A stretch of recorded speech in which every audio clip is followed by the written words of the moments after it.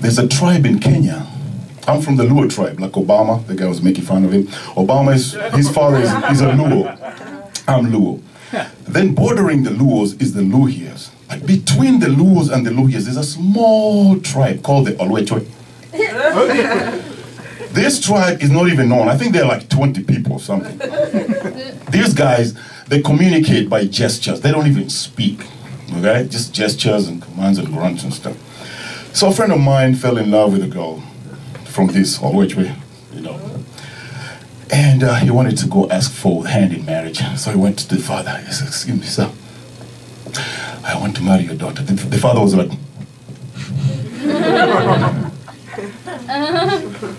And that was a yes, by the way. It was a stare. Yeah? So I was like, he was so scared, man. He came out running, man. I said, what, how did he go? I don't know, man.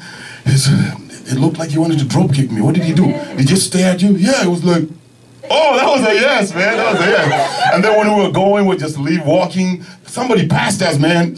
Top speed, man. His hands were jacked up. The legs were like this. He was walking this way. He's bleeding.